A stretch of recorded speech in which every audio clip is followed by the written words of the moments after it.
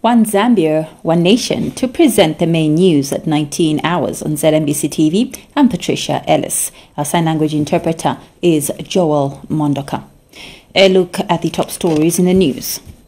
President Edgar Lungu says government is in the process of making the National Health Insurance Scheme operational.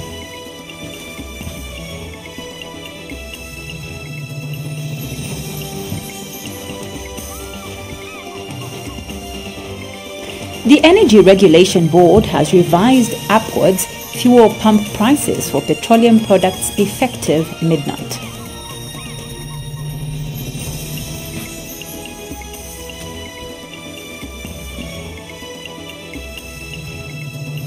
Secretary to the Cabinet, Simon Miti, has called on the Accountant General to monitor heads of accounting units' compliance to austerity measures.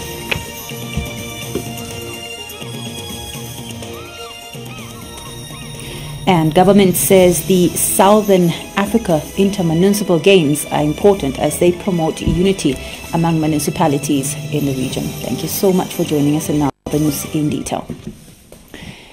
President Edgar Lungu says government is in the process of making the National Health Insurance Scheme operational. President Lungu says the scheme is aimed at enabling Zambians to have equal access to health care without suffering financial costs. He said this in New York during the United Nations General Assembly high-level meeting on universal health coverage. Details in this report.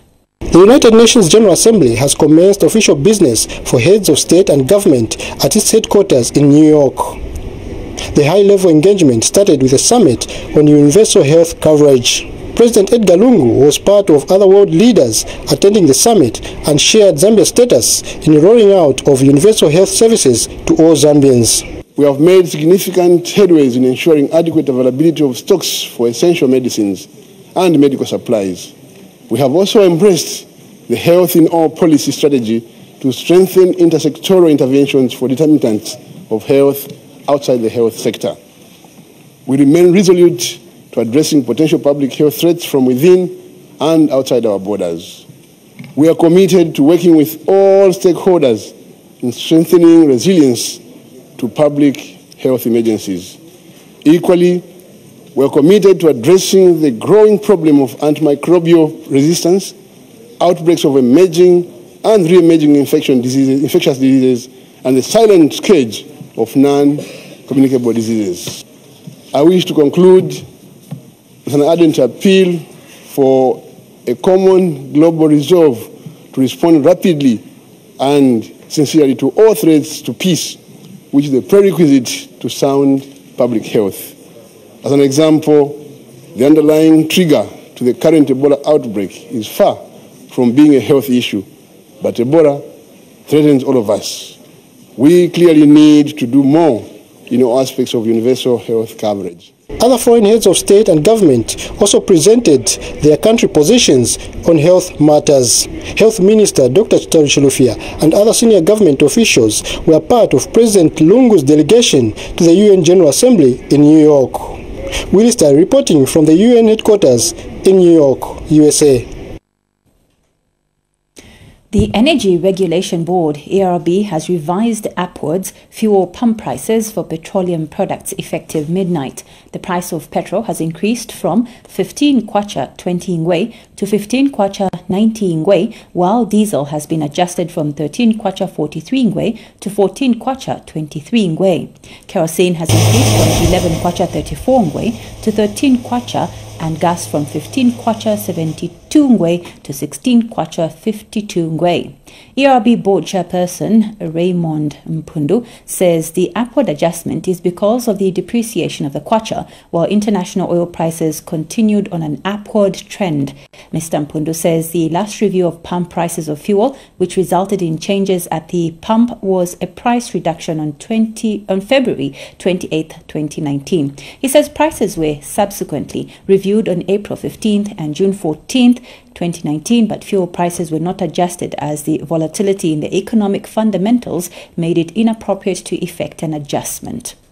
Mr. Mpundu said international oil prices and the exchange rate have not been favorable from the last fuel price adjustment in February 2019 up to September 2019. The ERB chairperson told ZNBC News in a statement that the two factors have had their combined effect of increasing the domestic wholesale and pump prices beyond the 2.5% trigger band. Secretary to the Cabinet Simon Miti has called on the Accountant General to monitor heads of accounting units' compliance to austerity measures. Dr. Miti says the expectation of government is that accountants will provide accurate accounting information to facilitate decision-making that will result in compliance to austerity measures. He said this in a speech read on his behalf by Deputy Secretary to the Cabinet, Christopher Mvunga. This was during a workshop for Directors of Finance being held under the theme Commitment to Effective Management of Public Resources to Achieve Results by Doing More with Less. And Accountant General Dick Sichembe has assured Zambians that accountants will ensure they carry out their mandate with the required diligence.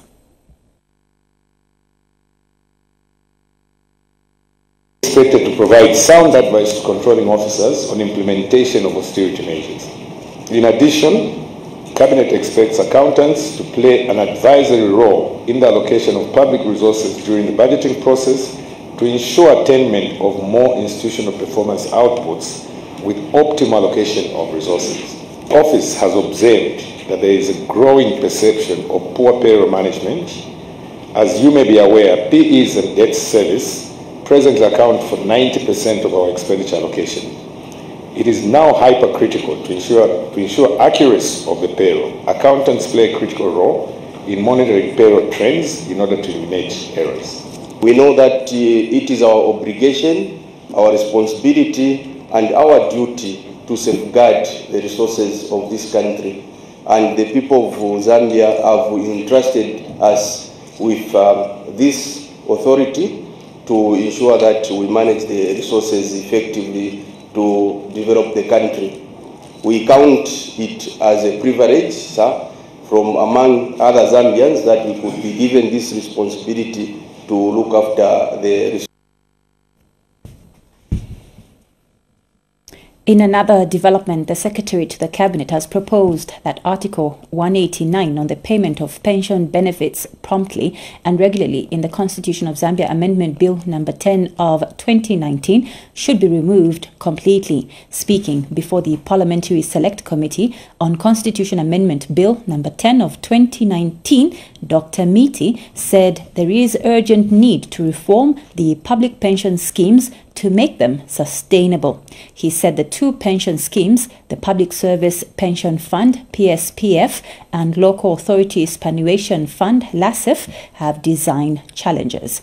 Dr. Miti explained that the pension schemes are designed to pay out more than the contributions made by the employee and the employer. He stated that the government has already embarked on a comprehensive reform process of the public pension schemes to make them sustainable.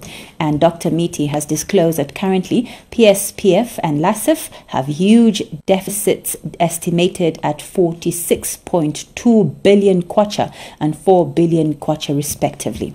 Dr. Miti was responding to Luena, Member of Parliament Geoffrey Lungwangwa, who wanted to know if government is engaging the unions who have said Article 189 should be maintained.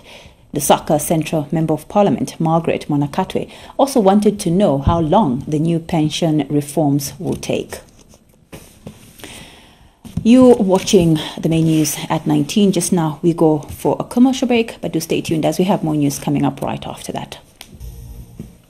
We continue with the main news. Deregistered National Democratic Congress NDC leader Chishimba Kambwili has reiterated that he did not issue racial remarks against an Indian national. This was after he took fresh plea in the Lusaka Magistrate Court in a matter where he is facing the charge of expressing or showing hatred ridicule or contempt for persons because of race, contrary to the laws of Zambia. Mr. Kambwili appeared before Lusaka magistrate Jennifer Walia. The case was earlier allocated to Lusaka resident magistrate Sylvia Munyinya, who has proceeded on leave. Trial in the matter commences on November 11th, 2019. On February 19th this year, Mr. Kambwili allegedly expressed racial remarks on Rajesh Kumar Verma, an Indian national. The Zambia Revenue Authority ZRA has seized a truckload of Konyagi alcohol which was deliberately misclassified as building materials with intent to defraud the state of over 700,000 kwacha. ZRA Corporate Communications Manager Topsy Sikalinda has disclosed to ZNBC News in Lusaka that the truck was forced to pass through a scanner after customs officers suspected something wrong with the paperwork. Mr. Sikalinda said it was then discovered that the declared building materials were in fact alcohol after the containerized truck passed through the scanner. They had declared these items as hardware. It meant that they were going to pay about 43,000 kwacha, whereas if they had declared it as alcohol, they were required to pay over 700,000 kwacha in terms of taxes. So this was done deliberately, purely to defraud the state of the much needed revenue.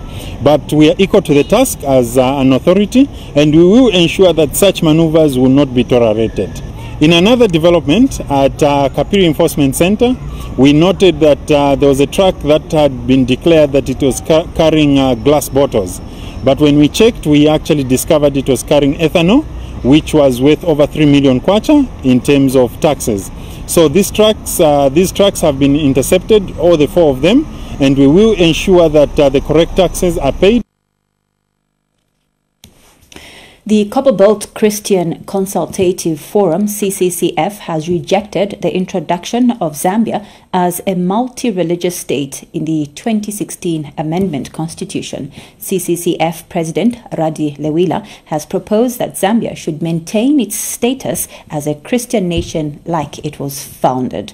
Dr. Lewila was speaking on behalf of 52 clergy who appeared before the Parliamentary Select Committee scrutinizing Constitution Amendment Bill number 10 of 2019. He said the Christian Nation Declaration should be maintained because the nation has to take a clear position. As a Christian nation, we would never compromise our identity, nor be apologetic of who we truly are as a nation, but that we would set laws according to with God's word from the book of Psalm 33 verse 12, which helps to create a strong and spiritual foundation, shaped character, increase faith, as well as examine crucial state policy issues through the timeless lenses of God's pure word. And that is our position. Since the time immemorial, it is a well-known fact that the people of Zambia have been adherent to the Christian faith. It is therefore our submission that we should not depart from our Christian heritage. In the spirit. Just now we go for another commercial break, and coming up after that we have the Water Resources News segment. Stay tuned. And now the rest of the news. Tourism and Arts Minister Ronald Chitotela has directed the National Heritage and Conservation Commission to work with the Luapula Provincial Administration to open the Kilwa Caves on Lake Mweru. Penlop Sikazwe reports. It is a marvel to watch from above. This is Kilwa Island, a sleeping tourist giant that the Ministry of Tourism will not allow to lie low anymore. Tourism and Arts Minister Ronald Chitotela and the Minister in the Office of the Vice President Oli Papiri got excited to watch the side map of it, kissed by the famous Lake Mweru at its counters. But it is when the plane landed that the minister interacted with its inhabitants and Chief Nshimba that the story of its poorly marketed caves was pushed to the table. The chief spokesperson outlined this. We lack the people to invest in this industry. It might be of interest to know that we have the caves that we call the member caves here, that are the largest natural caves and they've got the largest tunnel in the country, which, if explored, would positively contribute to the development of our country and the chiefdom in particular. The Minister of Tourism and Arts has directed the National Heritage Commission to work with the provincial office to come up with a strategy that will awaken the hibernating giant. I have directed the National Heritage Commission, working together with the provincial administration, to begin working on opening up those caves so that we can begin exposing them and attracting the foreign investments. Other people will not eat potential. We must be able to expose this potential into reality. Zambians must begin appreciating the natural resource that we have. The minister also got a chance to capture the ever-flowing Lumangwe Falls with its furious waters thundering below, another one among his list of tourist attractions that will need a boost. Penelope Sikazwe, ZNBC News. Government has released allowances for traditional leaders for the month of August 2019. Chiefs and Traditional Affairs Minister Lawrence Sichalwe disclosed this to ZNBC News in Lusaka today.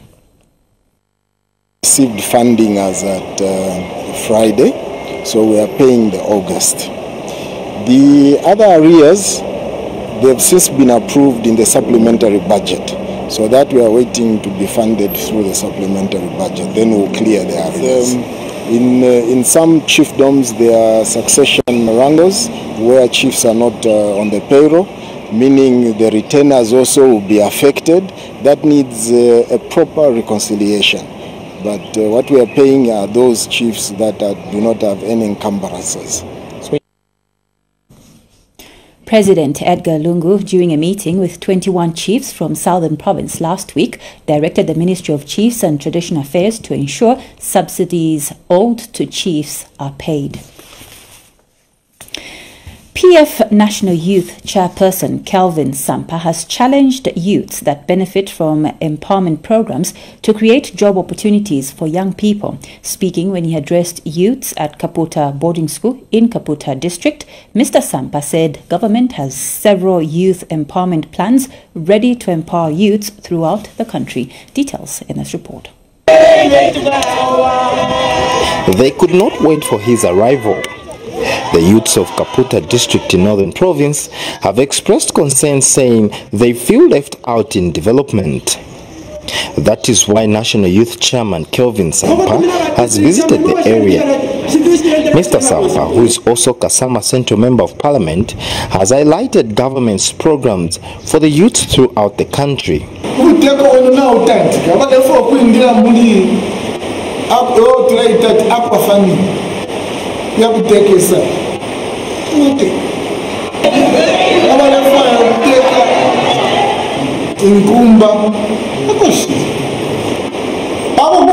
Empowerment na pali group yenu kusa initially social contract tatuwa kwa angalia hivi ufita tulifanya tukesa vela kapokora tatuwa kumikatire kuno kukakaliyo ukusendanga ni kukitwa nyunga kwine.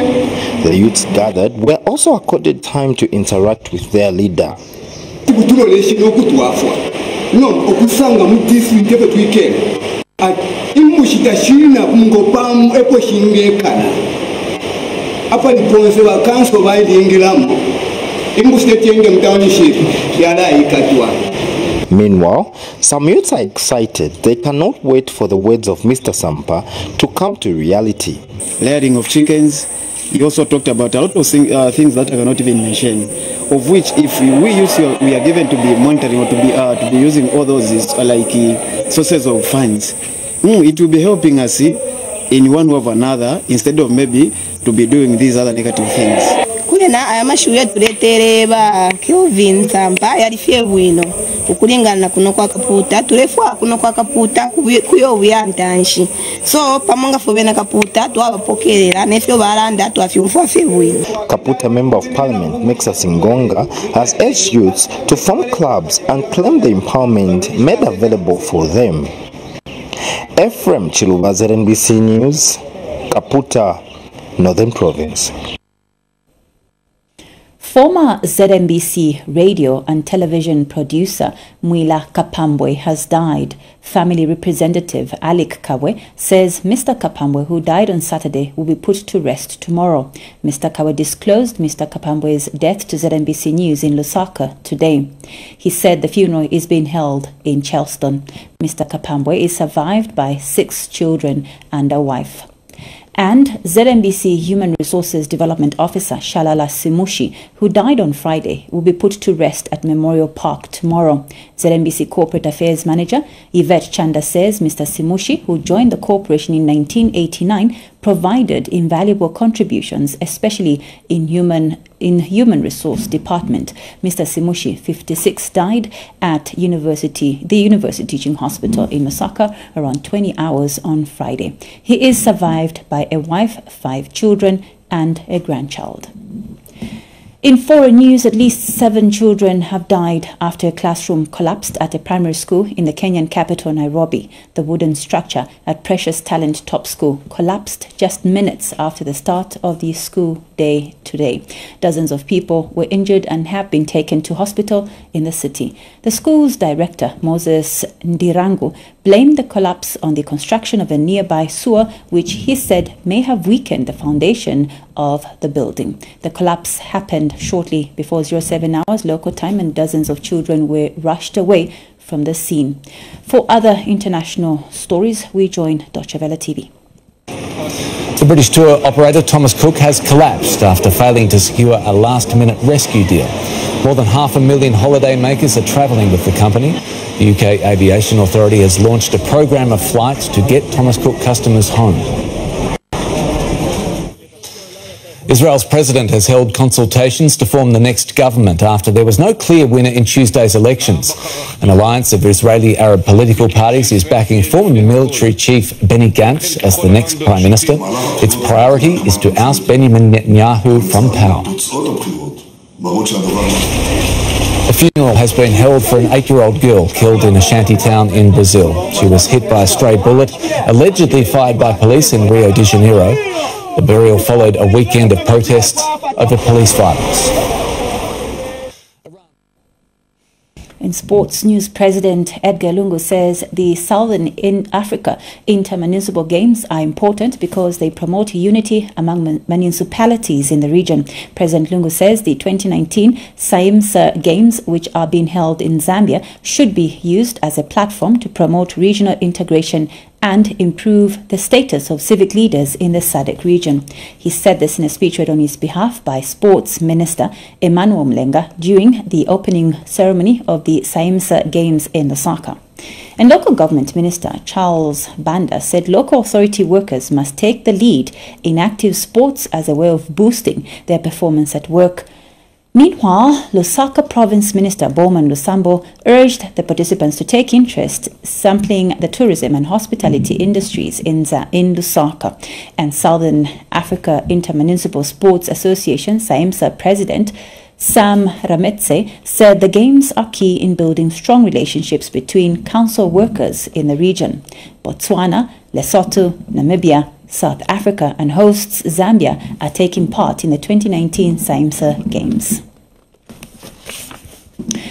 Meanwhile, a senior committee clerk from Chilabombwe City Council has died during a netball game at the ongoing Southern Africa Intermunicipal Sports Association Games in Lusaka. Zambia Local Authority Sports Association ZALASA President Christopher Shakafuswa has confirmed the death of Malekano Katete to ZNBC News in Lusaka. Mr. Shakafuswa said Ms. Katete complained that she was not feeling well after playing netball, and after medical checkups, it was discovered that her blood pressure was high. She, however, died in an ambulance as she was being rushed to UTH. On that sad note, we end the news, but let's recap on the top stories. President Edgar Lungu says government is in the process of making the National Health Insurance Scheme operational.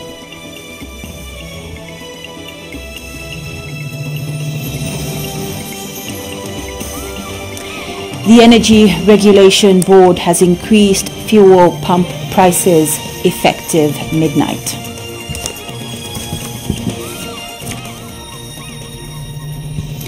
That ends the main news. Thank you so much for watching. Let's remember to love, be loyal, and devoted to our country. I'm Patricia Ellis. Our sign language interpreter has been Joel Mondaka. Bye-bye for now.